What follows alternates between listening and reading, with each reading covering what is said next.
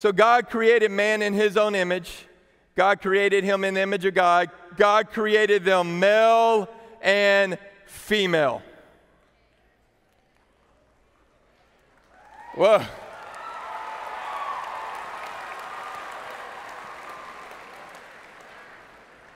All right. Just reading that verse made some of you nervous. So let's address it. This is not a political statement.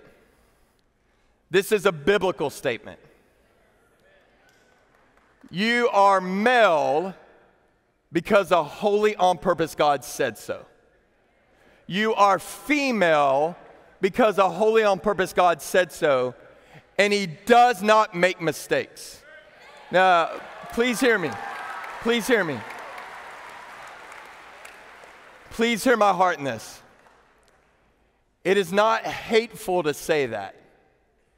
In fact, I believe it's more unloving to affirm or let someone believe that somehow God made a mistake on them.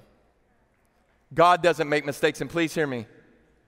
If God is the inventor of humanity, and if God is the designer of humanity, that means God gets to be the definer of humanity, and it's very arrogant for us to think we can redefine what God has already defined. That God has spoken, and he doesn't make mistakes, and you are not an accident.